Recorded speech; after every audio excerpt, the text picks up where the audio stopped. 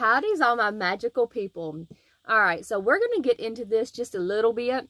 And I say little bit because the answer to this question is probably more than the people who practice hexing and cursing. So this is just a very small handful of things you can do to help break a hex or curse.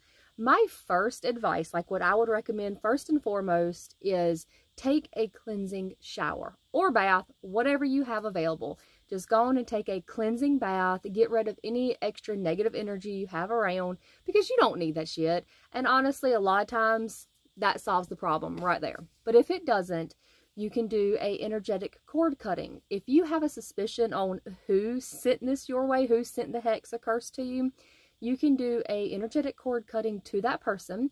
If you have no fucking clue, you can do a generic cord cutting. You can take cayenne pepper and sprinkle it around your home. You can take bamboo and inscribe it with what you're trying to do. Grind it up into a powder and then burn that powder to break the hex or curse. You can take like a mirror, like a little compact mirror, and charge it with deflective energy. Make sure you put that intent in it to deflect the hex or curse and then carry it on you.